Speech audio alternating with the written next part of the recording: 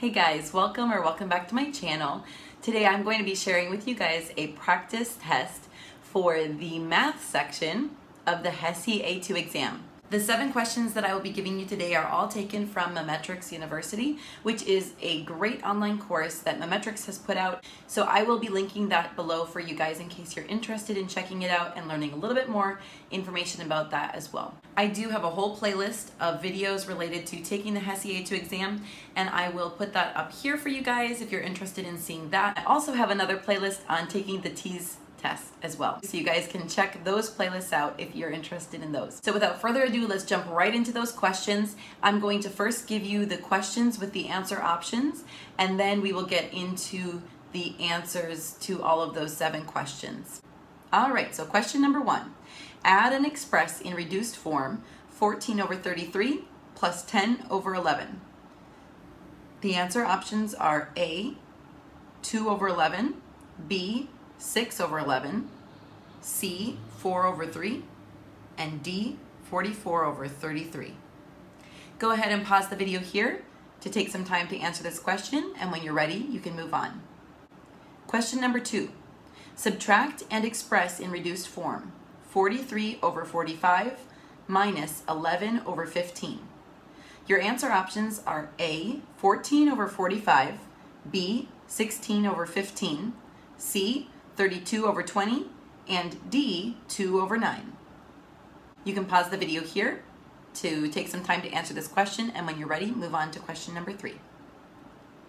Question number 3. Multiply and reduce 54 over 55 times 5 over 9. Your answer options are A, 59 over 64, B, 270 over 270 over 495, C, 6 over 11, and D, 5 over 9. Go ahead and pause the video here, and when you're ready, you can move on to question number 4. Question number 4. Divide and reduce 4 over 13 divided by 27 over 169. Your answer options are A, 52 over 27, B, 51 over 27, C, 52 over 29, and D, 51 over 29. Go ahead and pause the video here, and when you're ready, you can move on to question number 5. Question number 5. What number is MCDXXXII? So you need to convert this Roman numeral.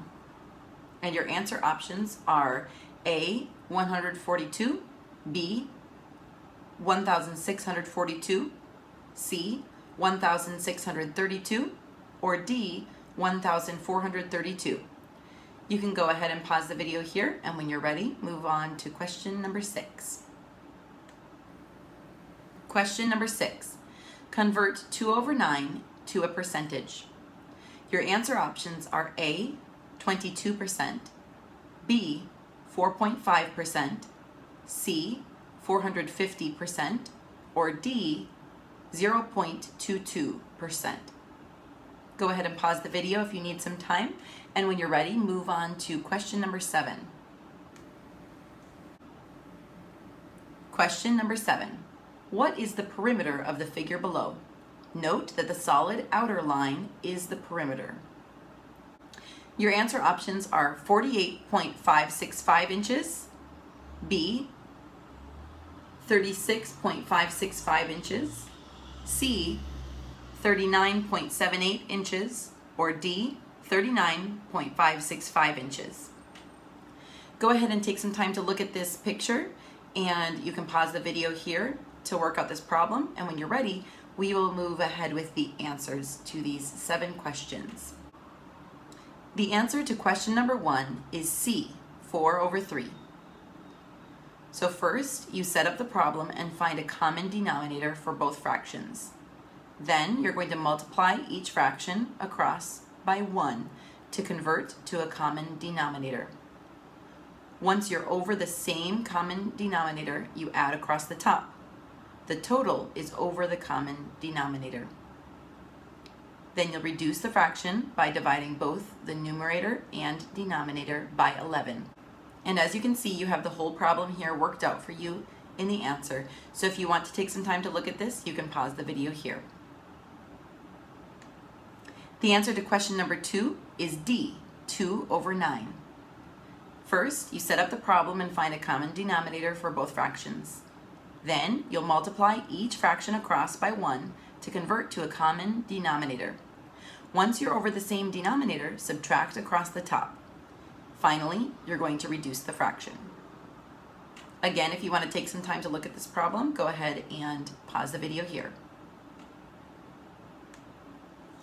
The answer to question number 3 is C, 6/11. First, you're going to line up the fractions. Then you'll reduce the fractions through cross-canceling, as you can see in this answer explanation. Finally, you're going to multiply across the top and across the bottom.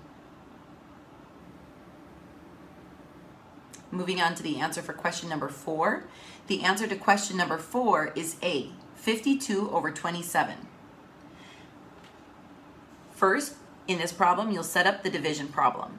Then you'll flip the second fraction and multiply. Next, you'll simplify and reduce by cross multiplication, as you can see here in this answer explanation. And finally, you'll multiply across the top and across the bottom to solve.